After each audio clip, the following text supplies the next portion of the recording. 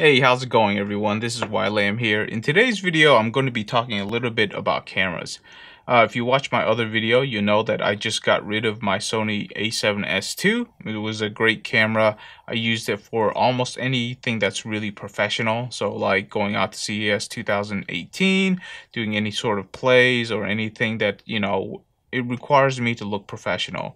And the reason why I did that wasn't because it wasn't a great camera. It was because it was a good time to get rid of it, because the next camera that Sony's going to be getting out is the Sony a7S III. So the value of that particular camera wasn't going to hold much longer. So I sold it at a time when I can get the most value out of it.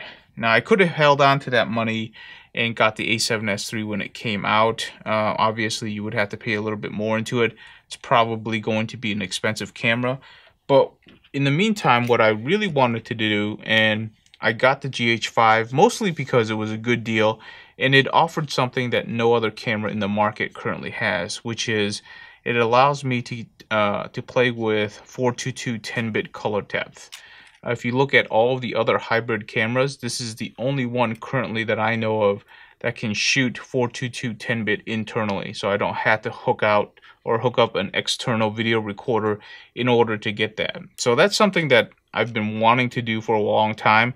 I am using 10-bit 422 on the Blackmagic camera, and that's the camera that's filming me right now.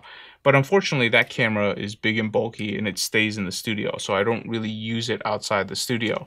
This is something that I can bring with me. This is something that's very portable, and I definitely wanted to have a camera system in my inventory that could do that.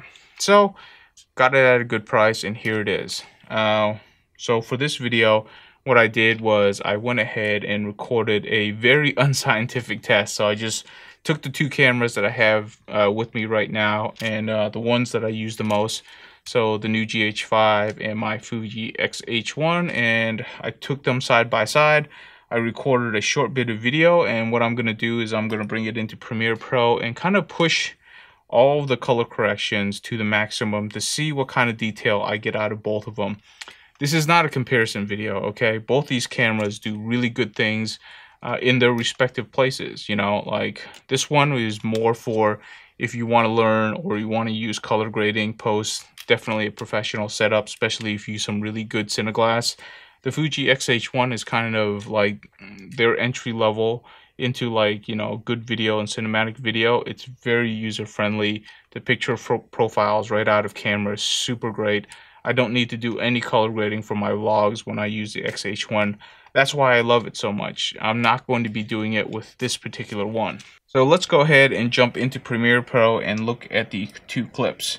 So the first clip, which is the MP4 file, that's going to be the GH5, and the MOV file is going to be the Fuji X-H1.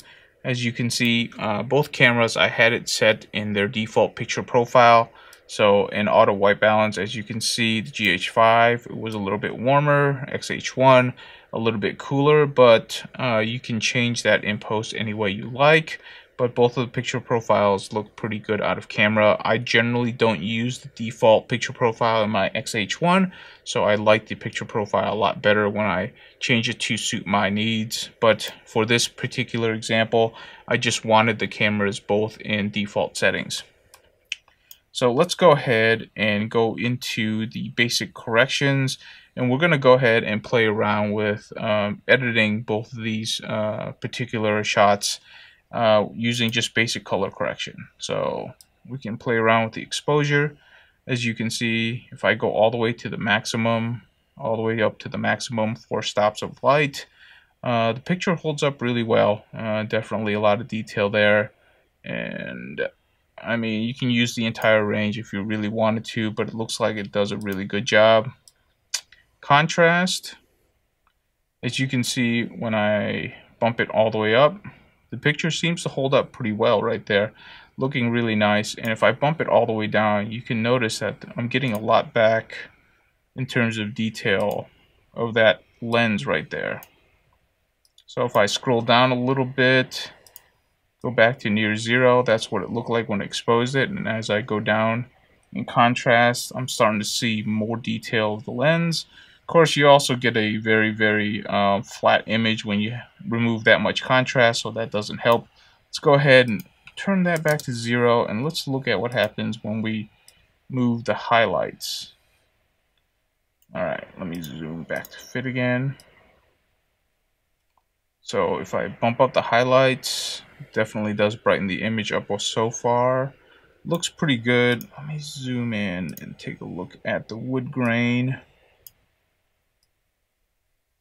Yeah, it does do a pretty good job. This is definitely not the most well lit. I didn't have all of my studio lighting on when I actually did this recording. I only had the back studio light on and then the default lights on when I was doing this. So overall, it was pretty dark of a room, and looks like both cameras handled that pretty well. Let's look at the shadows. This is probably the most important one, because what happens is that you always want to recover some shadows when you're in a dark room. You want to get more details back, and as you can see, you're really starting to get back more details on the lens when you start recovering the shadows. Of course, you're also really kind of flattening out the image again, but overall, it's pretty impressive what you can do. I'm not going to deal with the black and white, so let's go ahead and bump all this all the way up. Bump this all the way up, and then reduce contrast all the way down. So this is a very flat image, but you can tell that you're getting a lot of detail back. Let's go ahead and zoom in at 150%. This is not a usable image, but it's kind of impressive to see what the image looks like when you actually have it all the way at the extremes. It's still pretty good looking. So let's try to be somewhat sane about our numbers. Let's see. That isn't a bad looking image. I'm just having a little detail Let's see if we can bump up saturation a little bit. Like that. That's not a bad looking picture right there, and that's pretty aggressive on the color correction, and it's still holding up really well. Let's go ahead and move over to the XH1, and let's try to play around with the same things. So if we go ahead and play around with the brightness settings, obviously it looks like it gets blown out a little bit easier. You definitely don't need to go as high to lose all of the information in terms of exposure, but like nobody actually changes it that much. Not bad in terms of the contrast. If you go all the way down, all the way up, I think what you'll notice here is that in the lens that we're using, we're not getting back as much of the detail when we're reducing contrast as we did the other one. You just don't see the detail right there, but you also don't get as flat of an image, so take it or leave it on that one. Like I said, I'm not really trying to compare the two. I'm just interested in seeing what's going on. I think I accidentally moved the highlight slide a little too much, so let's